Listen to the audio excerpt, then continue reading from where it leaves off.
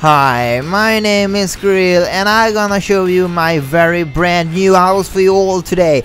And I love it, and I think you will do that too. And I'm gonna explain to you why you wanna download this house for your Sims.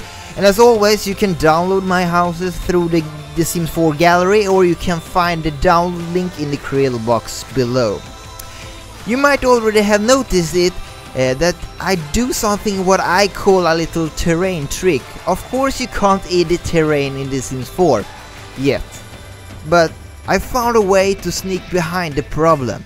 You see, it's very simple. I just made a foundation and decided how tall it should be, and then I add some stones beside the foundation so it would look like it actually looks like terrain, or cliffs is also another word for it. To do that, I had to use the move object cheat code so I could place the stones together. Also, I raised and scaled some stones as well. And of course I add the grass floor to it, and voila!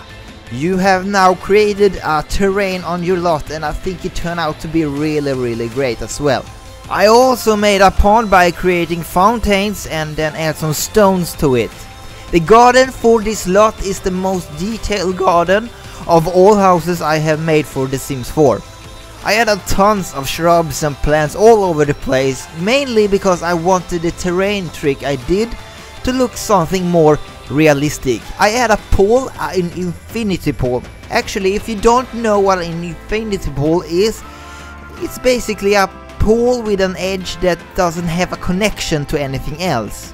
So when you are in the pool, it looks like the pool don't have an edge. You should have seen it already, because there are tons of hotels all around the world that have these kind of pools in the hotels.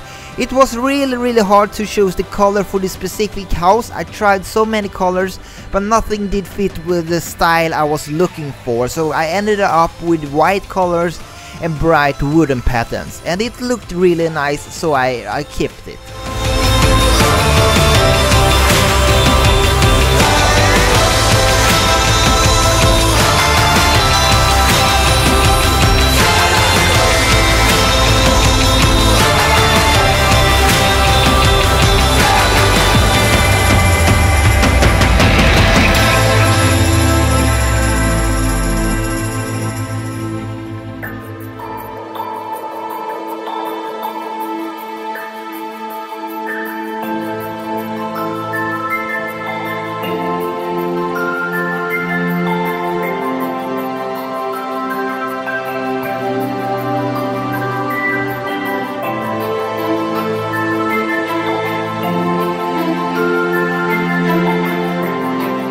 The interior for this house is also very nice, as the garden is.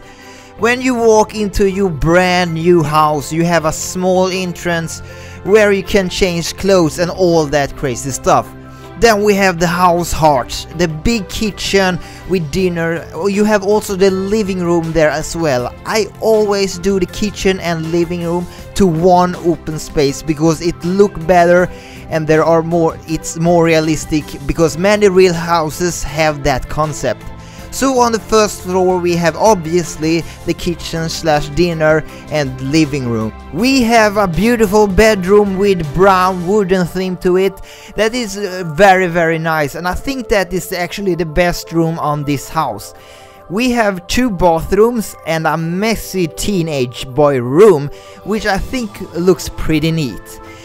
If you walk upstairs, you have 2 teenage bedrooms, one for her and one for him. I also put a small office on the second floor, which looks really awesome. And of course, 2 bathrooms is on this floor as well.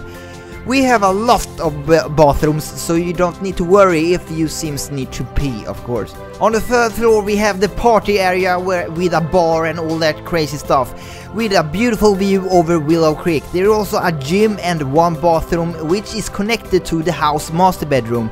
There are even space for a nursery there as well, so I would recommend this house to a family with many kids.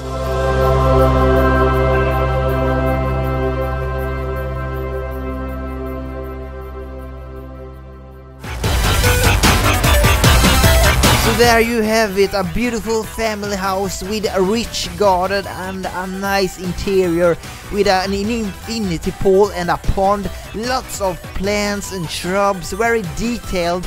And as I said, you can download this lot in the Sims gallery, or you can find a link in the description box below. Thank you for watching, and I hope to see you very soon. Be sure to check out my social media as well to get even more news and content.